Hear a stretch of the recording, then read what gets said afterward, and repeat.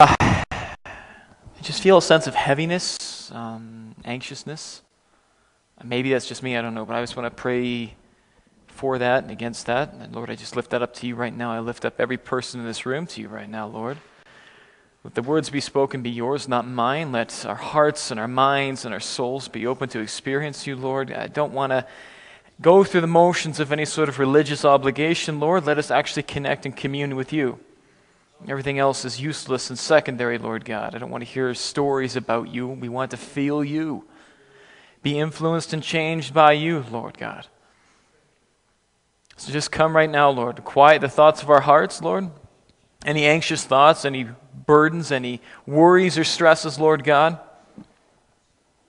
We come against that in Jesus' name. I just pray for peace where there needs to be peace, Lord. I pray for trust where there needs to be trust. I pray for love and healing where there needs to be love and healing. Lord, and if we're stumbling or something is forcing us to stumble, Lord, let us not feel shame or guilt. Let us feel absolutely confident coming before you and in front of each other, Lord. Not to express our stuff for the sake of spreading gossip or having everyone else know our business, Lord, but to be able to come knowing that we are loved and accepted by you. Jesus, so let us be those people. Let us be a community of movement, of acceptance of grace. Lord, a community influenced by you, changed by you, and becoming the influencing change of all those around us, Lord Jesus, because you're at work. Not because we're preaching at, Lord, but we can relate to, that we can love on and be loved by. In Jesus' name. You ever get that sense that you're deflated in your journey? Something's happened. Everything's going good. I mean, even maybe it's your relationship with God. Maybe it's your understanding of what faith actually is. And then all of a sudden you just feel so deflated. You feel so discouraged by whatever it may be. It might be how you're feeling. It might be a situation that comes up against you. And you just feel so stuck. And you almost start to blame yourself. You ever get that almost self-loathing? Like, oh, I should know better. I should be able to fix this. The point is, though, when life gets hard, it's not our responsibility when we come to Christ and have those good moments to always be on top of the mountain. Life is not always going to be easy or good, but our job is to remember that we're not less than when we stumble and fall. If you're driving on the highway and you're on a journey to a long destination, you get a flat tire, it doesn't mean the journey's over. It means the tire has to be fixed and changed. It's just different seasons in life. That's all it is. And there's no condemnation. There's no judgment. It is just life. And everyone goes through it, whether it's a physical thing, an emotional thing, a spiritual thing, something that we need healing from. But what I love about Scripture is that time and time again, it relates us to being vessels of God. You look at the Old Testament and you have this one prophet who was shown a potter late at night, and he's working with this jar, clay jar, right? And God is basically saying that even if it's cracked or it's broken, it doesn't mean it's useless. It means that the potter simply waters it down and reforms it so it can fulfill its original purpose. And how much so does God actually take more effort and energy into us that even when we are stumbling and broken and unable to do what we're meant to do, does God get out and change the flat tire in our lives? But the thing is, a lot of times we don't hear that. You need to do this. If you only prayed more, had more faith, you would be on your way. And that's absolute garbage is the word I'll use. Because what God says is it's not about you fixing yourself. The Bible isn't a 12 steps to having a better life. It's finding yourself in God. Because we are vessels of God, and when His influence changes who we are at a deep level and starts to work through the things that need to be worked through, and healing comes, and whatever movement comes in Jesus Christ, it doesn't just change us now, but then He starts to use us as a part of His movement that originally influenced us to be an influence of change on other people around us who need it. Time after time you're hearing these stories, so I love spending time. And here's one thing I learned, is that if you want to be a different type of person, surround yourself with the people you want to be. Because influence rubs off, especially if it's influence of God. Especially if it's influence of the movement of Jesus Christ in people. That's why Sundays are great for me coming here. Because all of you guys lift me up every day throughout the week. And God does something, not because I'm so great, because He's just willing, which is fantastic. And we get to go out and be movements of change for other people. Not because we have an agenda, because we're willing to let God change us and then use us to bring change in other people's lives. I mean, that to me is the whole purpose of faith. If there's no encounter with God that has tangible effects on who we are, what we think, what we do, and has no tangible effects on other people around us, then there is no point in faith. I don't care what religion you belong to. You know, even talking with Tom this morning, and he's so new to the community, but you are such a pillar, Tom, and I love that you're having a story with a friend of yours who is coming to you, that God has brought into your life because you're like-minded, who needs God, and he's allowing you to be the voice of reason into his life, and God is using you to be that voice and that reason in his timing because you're so like-minded. A ministry that I could not hold a candle to by comparison because you have been put in the situation for a purpose. If I walked in and tried to have a forced religious conversation with this person, they would reject me and be so hurt because of where they are right now. But you are someone they chose to bring in. Thank you for being available. And Dawn, week after week, I love that one of the things on karaoke every Thursday is that's one of my part-time jobs. Dawn comes every week because we have fun and we don't have an agenda. We just hang out. And yet she's been used to have several conversations of faith about Jesus Christ and her story and her journey, about what God has done and the change in her life. And we've seen 2 of our regulars get baptized at different churches, but start to have deep, meaningful walks and relationships with God. Not because we're preaching at, because I am not doing anything. I'm hitting the start, stop, next singer, I'm doing a couple of songs. I'm not doing anything, but because she's simply willing to be available. And God says, good. And there may be times, like I said, if we have a flat tire in life, do not count yourself stuck forever. It is temporary. Let God change the tire. You know, and the thing is about that being a vessel of God, that technically it is an impossibility because we view ourselves as these imperfect vessels containing the perfect God. But I don't mean the kind of impossibility where it's like, well, I should even try and be that type of Christian or join that type of movement because I'm inevitably going to fail. No, I'm talking about is a type of impossibility that God himself alone makes possible. He says, listen, I'm doing this perfect work and I want to make you well. And you're going to struggle forever this side of eternity of making the right choices to follow me or to follow your own heart's desires, which won't lead you in my will or my direction. There might be consequences, but I want you to choose me. Because I love you, because I'm pursuing you day after day. And see, that is what is the greatest difference between Jesus Christ and any other faith belief system in the world is everyone else thinks, and some people even in the church think, if I just please God enough, maybe I'll do good enough and be good enough that he'll accept me one day and love me. And Jesus says, I loved you before you even knew my name. I've been chasing after you, trying to show you love before you even knew who I was. I don't care what you do. It's about what I've done here, which makes you accessible to me. Do you want it? Be with me. And that's, again, I mean, I feel like I'm beating a dead horse every time I'm preaching, but that is really the greatest message I could ever preach, is that type of a gospel. You know, and I've been really struggling because I've been talking with certain people about getting membership to the church. And really, it's just a 2-step process. I bring you up. I say, do you believe in Jesus Christ as your Lord and Savior? Yes. Do you want to be an active, engaging, and voting member of this church? And you say yes if that's your answer. And then, boop, boop, boop, you're in. That's it. There's no ceremony. And you know what? I was really struggling. I'm going to set a date. And God's like, no. You're going to do it when I say you're going to do it, and you might do it several times to make sure people are here to actually have the opportunity.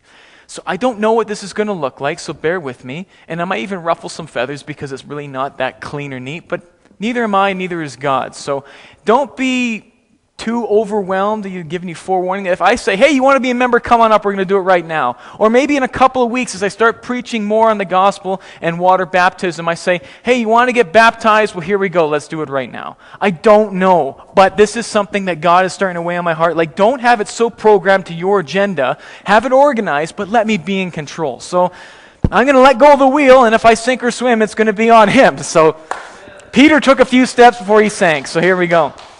Mark chapter 12, verse 28. Jesus is in this situation, and I'm skipping over a bit but I'm going to summarize it in a moment.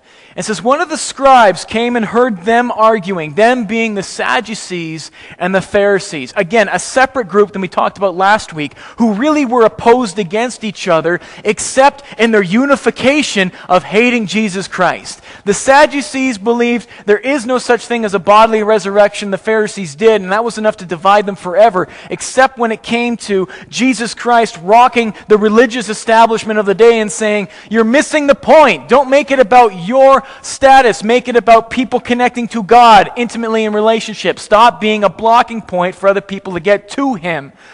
And they said, well, this is starting to rock my status, so let's come together and try and destroy this one man, because how powerful could one man be? And the scribe, one of the religious elite, is sitting there taking note of how God is standing there as a human being in front of them, and he's not sure who this Jesus is. But he sees. He came and heard them arguing, the Sadducees and the Pharisees, and recognizing that he, being Jesus, had an answer and answered them well. That he had an answer for everything they were trying to trick him in, every type of question they were trying to form to trap him and make him sound stupid and foolish and embarrass him. And he kept turning it on its head to the point where now they're starting to bicker against each other in public. The plan has backfired. And then this scribe comes up to Jesus thinking there's something about him. I won't say that he's God, but he's actually starting a pursuit of coming and testing the waters, which is good. And I think as a church, we need to let people do that. The thing is, so many people are curious about God. And they're on some sort of journey in pursuit of Him. But Christians stand in the way almost like the religious elite and say, well, you have to come to my church and you have to do this. Stop laying ground rules. If you actually believe that Jesus is God, let Him be at work in their lives. If someone is playing by the river, in the words of Derwin, they might fall in. Don't push them and tie a rock around their neck, but let them find their own way in. Sometimes people need to dip the toe before they just dive in. You ever been in a pool, it's cold, outdoor, maybe it's a lake, and you're kind of like, I want to go in, but in my time, and you know what, there's always that one jerk relative. Hey, what's that in the water? I'm like, what? It's you! Ah! You know, and you fall in, and I hate that person.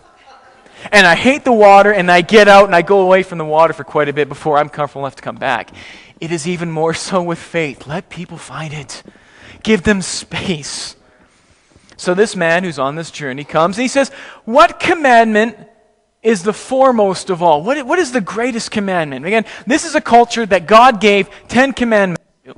And throughout the years, these religious elites, thinking that they really had it all figured out, took 10 commandments and made it into thousands of rules that you had to abide by, which nobody could. He says, so which is the best? And he comes with an honest question. He's not trying to trick him or trap him. His motives are, I'm curious, like what I've heard what you've said and it's actually registering with me. What is the best thing I can do? What is the greatest thing I need to do in order to please God and connect with Him? And Jesus answered, the foremost, the greatest is this. Hear, O Israel, the Lord our God is one. And he's quoting Old Testament here. But this phrase, hear, O Israel, are the first 2 words of a section of the Torah, which is the Old Testament, and is the title, better known as the Shema, of prayer services as the centerpiece of the morning and evening Jewish prayer services. These are words that this culture is engraved in, and they use a part of their daily discipline of trying to appease God in the words they pray and what they say and what they do. He's using something familiar to the audience to get their attention. The thing is, He does that for me too, and He does that for every single person. See, if God is all-knowing, and He actually cares about pursuing people and having a relationship with them, He will use the things you care about to connect you to Him. I've had more moments in my youth when I was growing up in a Christian home, but having to develop the conviction of who am I going to be? Is Christianity for me? Or is I'm just going to drag on the coattails of my parents and call myself this and really have no desire to be in it? Obviously, you know what I chose. He put me here. He's got a sense of humor. But I really struggle with a filter sometimes, so I really, even in my prayer life, tell Him what I think, which thankfully He's got grace, because I should have been struck by several bolts of lightning, you know. Dirty Harry style, like, do you feel lucky in the middle of my prayers? But He uses these words. that this man is so familiar with, that are actually a big part of his identity, that's how he starts to explain and answer his questions about God. Me, it was movies and music. There'd be lyrics from bands that are so unchristian, but there'll be one phrase, I'm just like, oh, wow. And I can't explain why, but they just jump out and they take life and they deep root themselves in my existence, and they actually had great impact. Or movies that had nothing to do about God. But for whatever reason, I find myself in different moods and stages where I'm watching rom-coms, that's romantic comedies, and just this idea of pursuing each other in the midst of chaos, and something will click and I'll be like, oh, I've got something in my eye. But it really speaks to this absolute love and an unquenchable desire of God to pursue people, not falling into religious obedience, but being real with God. And I love that. Sometimes, alternatively, this phrase of "Hear, O Israel, the Lord our God is one," is translated as "The Lord our God, the Lord is one. He alone is God." What he's saying here, he's setting up a phrase that kickstarts his actual answers. God is God alone. This is the place. You're heading in the right direction. He's foreshadowing his answer by saying, you're on the right track.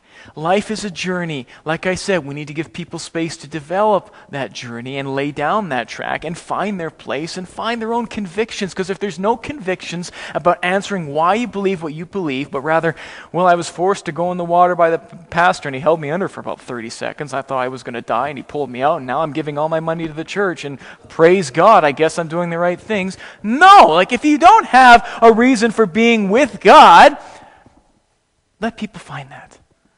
But God will give us these insights saying, you're on the right track. It's coming. Keep going. Even when the tires are flat, let me change them. And I have none of this planned. This is great. Verse 30, and you shall love you, Lord, your God, with all your heart, with all your soul, with all your mind, and all your strength. The second is this: you shall love your neighbor as yourself. There is no greater commandment than these. Now, the thing is, when he kicks off this phrase, you shall love the Lord your God, I've heard this preached so many times, in my opinion, in a wrong way of a forced commandment. You have to love God. Do it, you idiot. And it's just like, okay, because you're making me, I guess I'll love God. But a lot of times, the only way that is measured by people who have no relationship is by what you do. You know, like I said, I've said this many times. I find it funny, so I'm going to use it again. When we were in Bible college, one of the things we had to do is try out different churches, right? Now, I had an experience. Bob and I went to the same Bible college. I had an experience where I went with a small group of people, and we went to the church that actually shares a parking lot with the Bible college, which has no affiliation with the Bible college. Thank God. And as soon as I went to the door, the first time I've ever been there, I went to shake the guy's hand. He's like, hey, how are you? I'm like, what's your name? My name's Aaron. What's your last name? Patton. Okay, well, next time if you want to start coming, bring a T4 slip so we can make sure you're tithing 10%. And I said, forget this. You know, and I sat through the service, and I think I walked out early. I was like, well, I'm just going to make up something for my paper I have to write because this place is garbage. And I wasn't very thrilled. But time, again, like it's easier for people if they want to be in control of your journey and they want to measure the spiritual influence of God in your life. They'll say, what are you doing? And they'll actually try and take charge of how much you give, of how much you're involved in ministry. Can you clock in your hours for me so I can really make sure that you're developing into the right Christian? It's like, I don't think that's what Jesus did with discipleship. But the thing is, that's not what Jesus is saying. What he's implying here is there needs to be a desire for love. Which means if you're going to love someone, you have to be connected to someone. And if there's someone who's worth connecting with, you're going to have a relationship with that person who's actually going to earn your trust through intimacy and connection, who's going to say, your desire is going to be you want to love me. And the reason you're going to want to love me is because I'm going to start to do different things in your life. And they are as follows: with the heart, the soul, the mind, and your strength. And what he's actually listing here, and if you look into the Greek words, the Greek word for heart means the center of all physical and spiritual life. Obviously, the heart pumps. It's the strongest muscle in the body. And when you talk to people about cremation even, the thing that lasts the longest is the heart because it's so strong, because its sole purpose is to pump oxygen through blood to your whole being to keep you alive. What he's also talking about here is the words we need to use. This is what God wants for you. I want to impact your heart. I want you to love me with all that you are, to let down the guard, to be vulnerable, because the heart is the seat of thoughts, passions, desires, appetites, affections, purposes, endeavors, will, and character. It's who we are.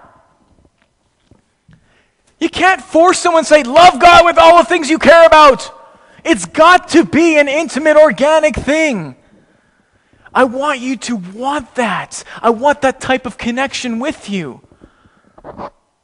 And not just that, I want your soul, which is self, life, person, living being, emotion, and passion. I want your mind, a faculty of understanding, feeling, desire, intellect. And I want your strength, the ability, force, strength, might, and action you produce. See, God wants this because they're all connected. It's an entire encompassing phase of a person.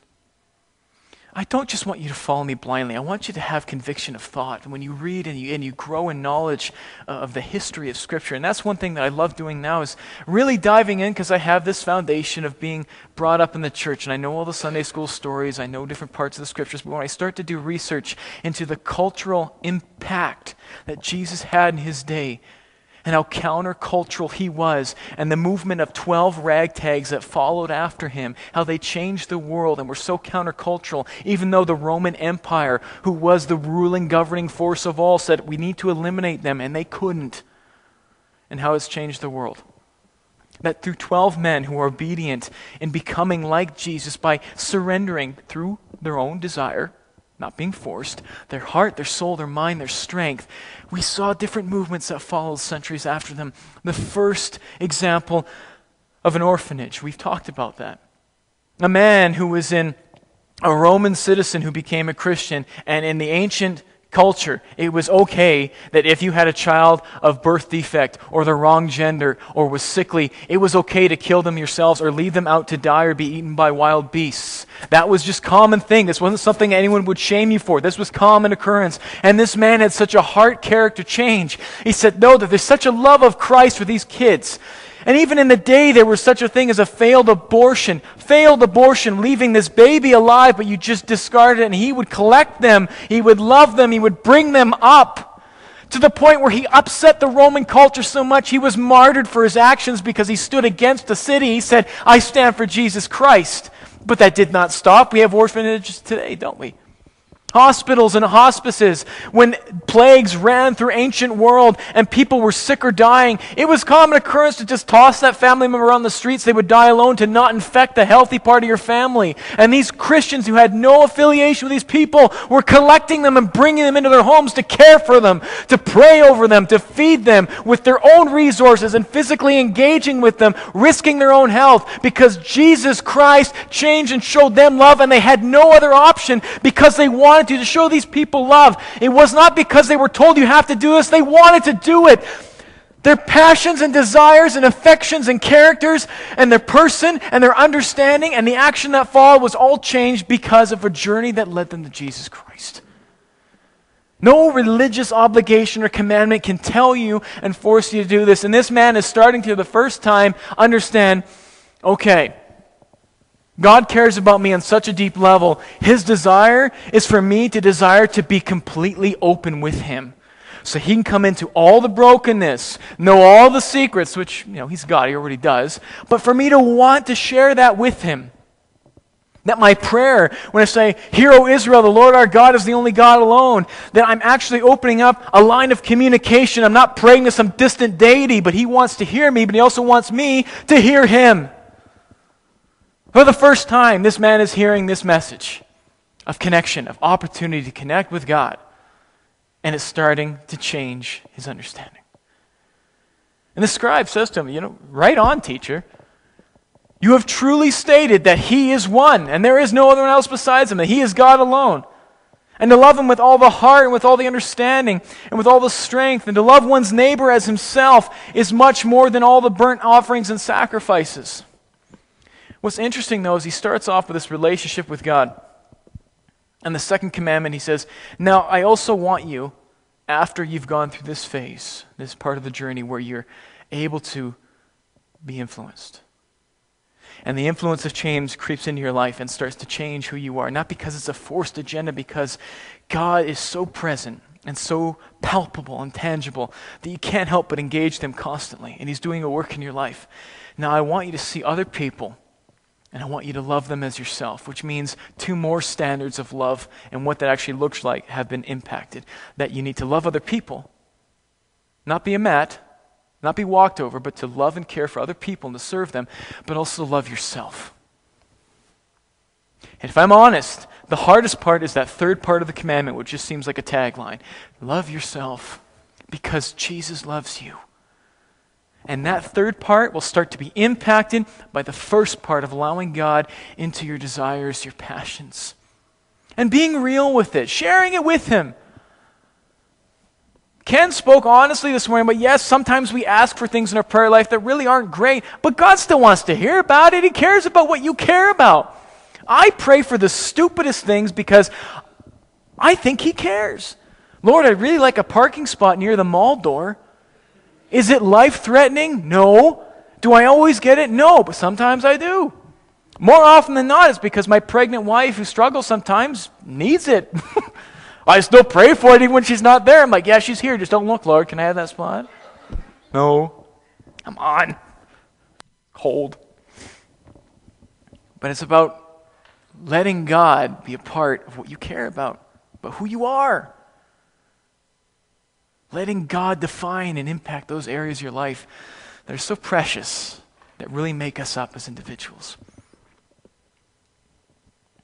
It's much more than burnt offerings and sacrifices. See, what he's saying is the love and intimacy and relationship we can have with God, which changes the way we love ourselves and changes the way we love other people, is so much more than our best religious actions on their own. He's talking to a Jewish man in the system of, it was always about what you could bring to the temple to offer as your best, as a sacrifice to God, for temporary atonement of all the wicked and wrong things you did that break relationships with yourself, with God, and with other people. You know, it's amazing to me that we sing that song today, and I'm so glad that you did bring it up this morning. It's your breath in our lungs. We pour out our praise. That goes back to Genesis. As God is creating everything and He's saying it's good, it's good, it's good, it's good, it's good. Then it comes to people. And He takes a bit more intimacy and a bit more interaction. He says, you know, it's not just enough to speak life and to have existence. I need you to be fully alive and separate from everything else I've made. And the Holy Spirit comes down, and the first moment of interaction between God and human beings is the breath of life coming into our lungs, which is the Holy Spirit giving us a soul. Nefesh is that word for soul. The Spirit of God, the Ruach Elohim, comes down and breathes life through the Spirit that gives us a soul. And He gives us passions, desires, and appetites, and the things that set us alive. Why should anything else that has to do with the faith system about Jesus Christ bring us down and bring gray into the color and bind us so we feel miserable and empty? Jesus says, I want to liberate you, to give you life fully, not simple existence. Don't settle for it. I want you to be fully alive. That is my purpose, my plan. It is my breath in your lungs. And we choose, because we want to be impacted, want to have intimacy with Him, to pour out our praise of thanks. Thank you. Even when the tires are flat. When Jesus saw that the scribe had answered intelligently, that he's getting it, He said, you are not far from the kingdom of God. I love this, because even when Jesus lays all this out, He first says, you're on the right track, you're on the right journey. And then He answers his questions and shows him everything he was seeking, in the sense of, I want you to be so bare and exposed before God that you know that He knows all that you care about and all that you are, all your passions, all your desires, all the things that make you you, your will, yourself, your intellect, your mind space you're even in. But you're not far from the kingdom of God. He leaves it open-ended. He doesn't force it. Come, repent, seek me. He makes himself available, but he also leaves it in that person's care, in that person's understanding, under their own convictions, their own movement, their own desires, because he loves him. He loves us. I love the power of choice. Sometimes I hate it. God, why don't you just fix this? Well, Aaron, do you remember when he did this? Yes. You think that was a wise choice? No. Could that possibly be a result of this? Yes. But why don't you fix it for me? That's just that human. We do stupid things as people. That's just the way it is. But God says, I love you. Let's work through this together. Sometimes the flat tires in my life, I'm not going to preach at you, are because I've driven over the glass I've left on the road. But God still gets out and changes that flat tire for me. Thank God. And that's why I want to choose to expose myself to him and be intimate and be influenced and changed by him. So I can be an influence of change to my neighbors and share hope of what Jesus has done in my life. See, evangelism when I was growing up used to be get into heaven so you can save yourself from hellfire. Do good things so God will love you. And that is absolute garbage and wrong. People have taken the movement of Jesus Christ and put it into a formulated, institutionalized religion based about Jesus, and it limits you from getting to Jesus, which is absolutely mind-boggling because that's the same thing he stood up against 2,000 years ago. Love makes us radically new through Jesus Christ. Not what we do, not even our best desires, but what we can do, our best efforts. It's about loving him because we allow him to love us first, which again is the choice. God's not going to force himself upon you. I've used this terminology before. The thing is, when you look at nowadays, and if someone forces their love upon someone else in this world, we call it rape. God is not in the business of raping any of the kids because he loves us, and he will continue to pursue us to the last second of the last day of our lives because he says, I love you. I will not force myself upon you. I want you to want it. And I want you to know that I desire you as you are. There is no fixing you need to do before you come to me. And too many times people have this notion because of bad experiences and bad representation of the church, not this church, but the church in general. I can't go and be in that community even though I want to be on this journey of understanding God, because I'm not good enough. I'm too broken. I need to fix this part of my life by going to him. And I keep telling people, stop trying to wash your hands before you have a bath. I don't care if someone walks in here and they've got a needle still in their arm because I shot up 10 minutes ago. Come, if you want to be here, be here. And if God's going to do something in your life, fantastic. If you want to walk out the door, we're going to be sad. Ken's probably still going to hug you. But that's the way it's going to be. You don't have to be a certain way to be here, and that's the thing. I think that's probably the reason why God is like, well, I might just call people for membership randomly, so be prepared. And I'm like, I don't like that. He's like, well, I don't care. And I'm like, great, thanks. But it's all about this change. This change, the love of Jesus Christ, that impacts who we are on every level. Not just here. You know, it's not just convincing someone in an argument. That's why I never argue with people. Well, prove to me God exists. No, I don't have time or the energy or the desire for it, and you're smarter than I am. What? Why would you say that? Well, you're very intelligent. You're very educated. I'm not wired that way. Why would I have an argument with you? You can't refute my story and my encounter with God. I'm not going to argue theology to win you over by beating over the head with Scripture. I think that's the stupidest thing I've heard. Some people are gifted in it. Good, they can have it, because I am not that guy. Gone. But when those people come to me, I say, I just want you to know that I care about you, which is why we have a relationship, and I'm glad you're comfortable enough to come against what I stand for and what I believe. And I start asking questions as to why and taking an interest, because there's a story there. What turned you off to God? Experience, Christians, whatever it is, it doesn't matter. At the end of the day, I try and tell them, without preaching at them, which is sometimes tricky, Jesus loves you and I care too. I hope you come to know that. And that really ticks them off. Not because I'm trying, because sometimes people just are like, I want to fight. I'm like, no, hug. You know? But the thing is, here's what happens. after that change occurs. And I want to go to 2 Corinthians chapter 5, verse 17. I'm going to read it in the Message, which is a very different translation. This came up in my Facebook memories from about 5 years ago. As I was reading, I thought, wow, this is really cool. I have to share this. 2 Corinthians 5, starting at the 16th verse. Because of this decision to completely be intimate and involved and encountered with Christ, we don't evaluate people by what they have or how they look. We look inside and we see is that anyone united with the Messiah gets a fresh start and is created new. That there's this opportunity to become something new, a whole new life. The old life is gone. A new life burgeons. Look at this. All this comes from God, who has settled the relationship between us and Him, and then called us to settle our relationships with each other. God put the world square with Himself through the Messiah, giving the world a fresh start by offering forgiveness of sins.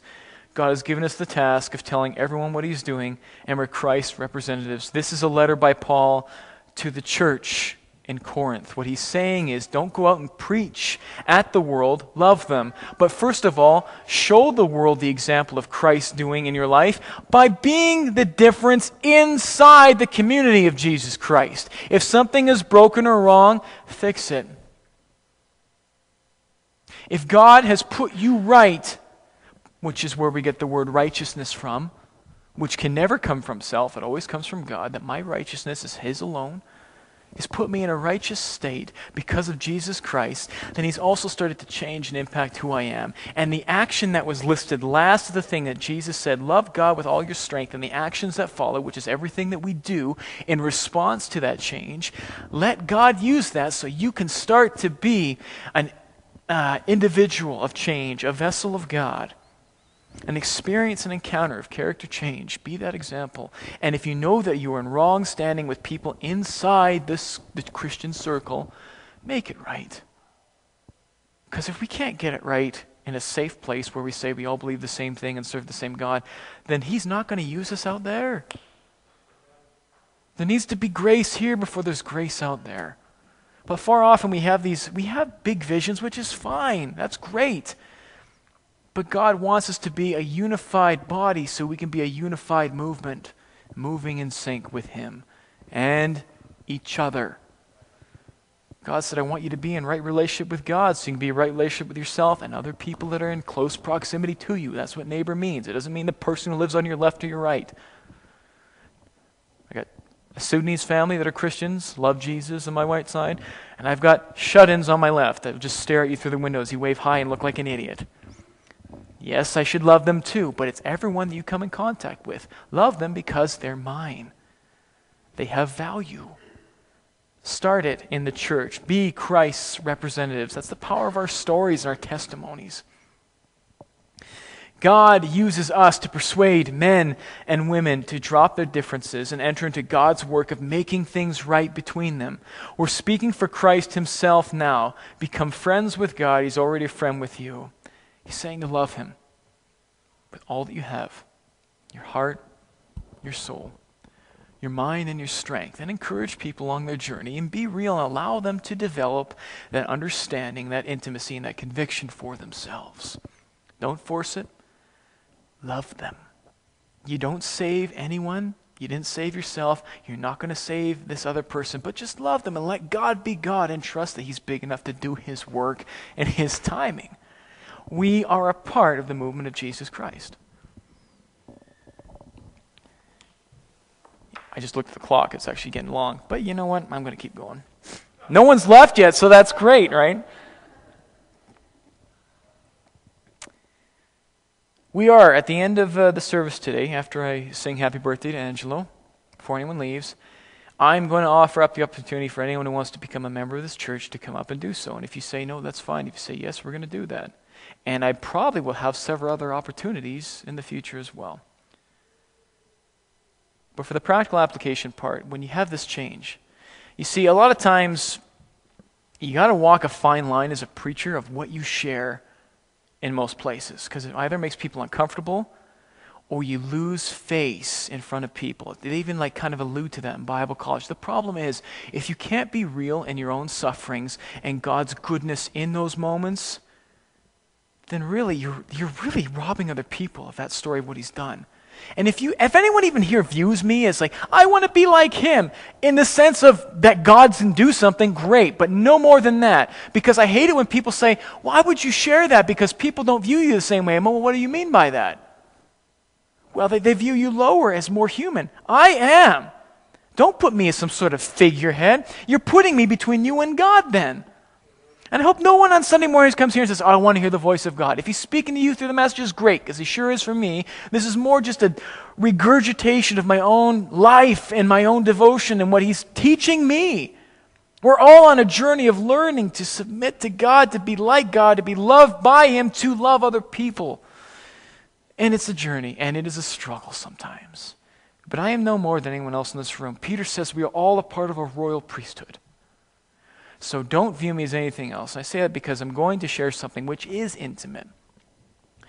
You know, my whole marriage has been based upon the same timeline as I started my previous job, which was toxic. And it didn't start off awful, but it's like a time bomb. It slowly builds and destroys. So learning to adjust to having someone else in my life, to love them as Christ's daughter and as my counterpart, was really difficult when my foundation was rotting beneath me. And then I had a mental breakdown. And Melody had to pick up all these pieces. And I had no income, and we had a child on our way. And there was no hope for a future, and there was absolute drawback from me to the point where I really lost a lot of myself, which has taken a long time to come back. Confidence, humor, passion to preach. I was out of the ministry for a couple of years, and really just floating in a church that I was okay enough to be in, but I didn't want any connection because I didn't really know if I wanted to be a pastor ever again. I was so hurt and broken and damaged by my previous encounter. And that was starting to affect my personal marriage life. And it got worse, and then we started to resent each other, and we actually got to a point where we both decided, are we going to stay in this marriage or are we going to get divorced, if I can be honest? Because I had no desire to love my wife, and she had no desire to love me because of our situations, not because we're so horrible, because we're human. And I heard this story of this guy who was in a very similar spot, and he said, he chose to leave his wife. And if I can be very real with you here, he found someone else who was married, and they had an affair, and he said the intimacy physically was fantastic. He had sex like he hadn't had in years with this person. He thought, oh, this is great. They were able to connect and be real because they both struggled with the same emotional, damaging things. And he said a couple years went by, and the same patterns of problems came up. And he said he started to have conviction of missing his wife.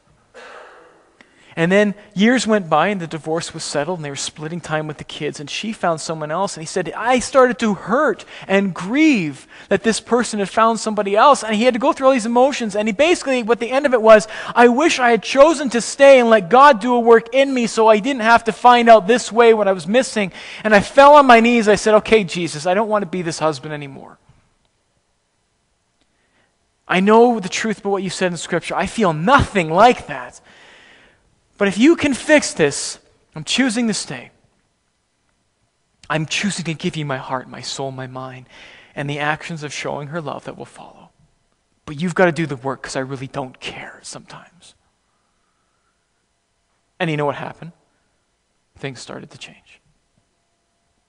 I'm not blowing smoke, and I'm not feeding you BS. I'm sharing my story.